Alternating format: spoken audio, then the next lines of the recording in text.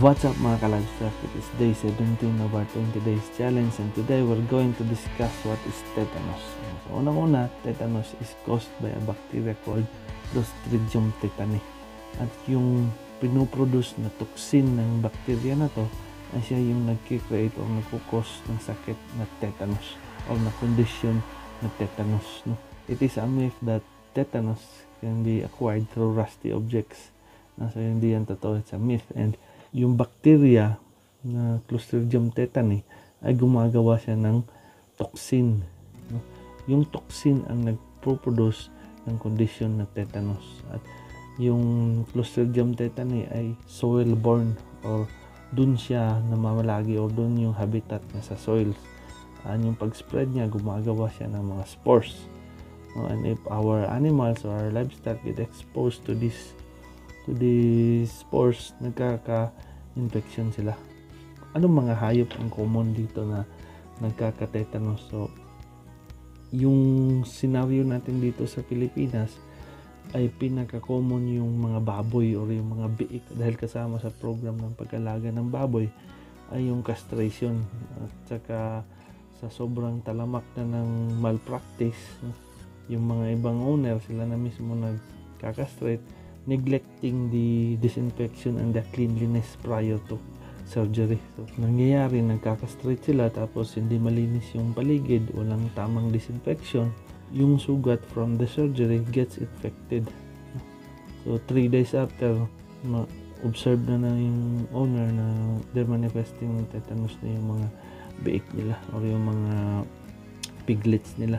And another is that from horses. The horses are very susceptible to tetanus. Yung common na instances ay yung mga leg injury.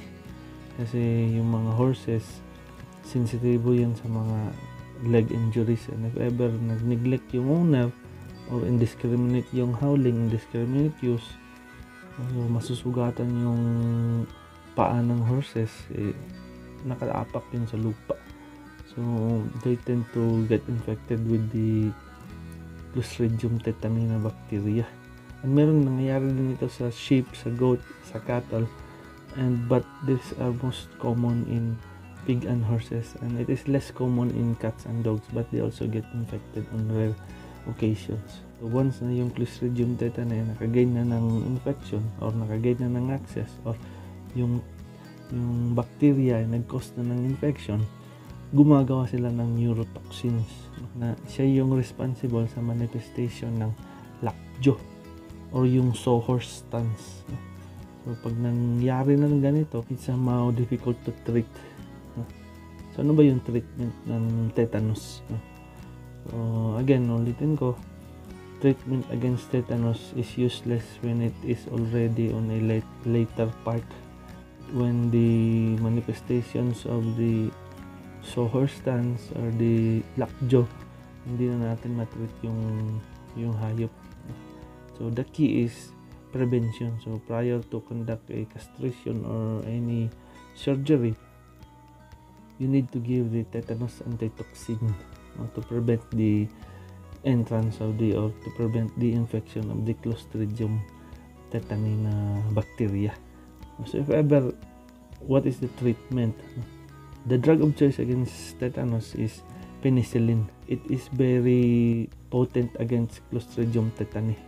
And the antitoxin is useful only when it's in early state of infection.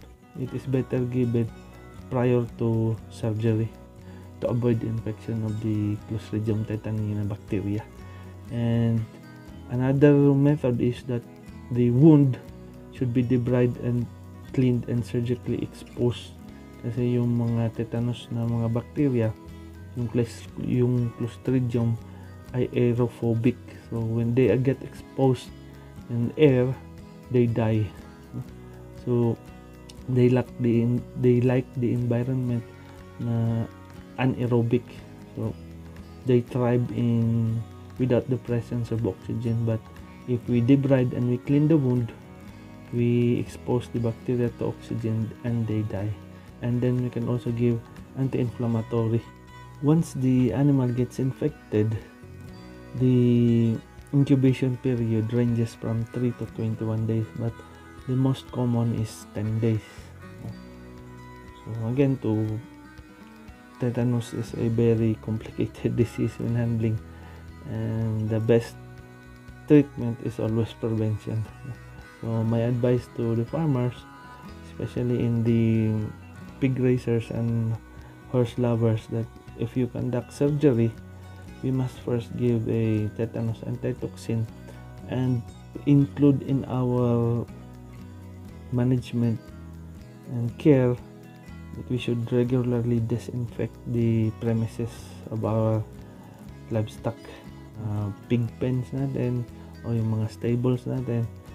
So we must include in our program the disinfection to avoid this kind of disease. So again, tetanus caused by Clostridium tetani, it's a myth that it can be caused or it can be acquired from rust. And the treatment and the drug of choice is penicillin and giving a antitoxin and surgical debridement and exposure of the anaerobic environment of the wound and anti-inflammatory. The most susceptible are the pigs and the horses, and also it can happen in sheep, goats, and cattle. It is uncommon in dogs and cats, but they also get infected on rare occasions. So thank you on your support for day 17, and hope we can see each other on day 18. And as always, glory to God.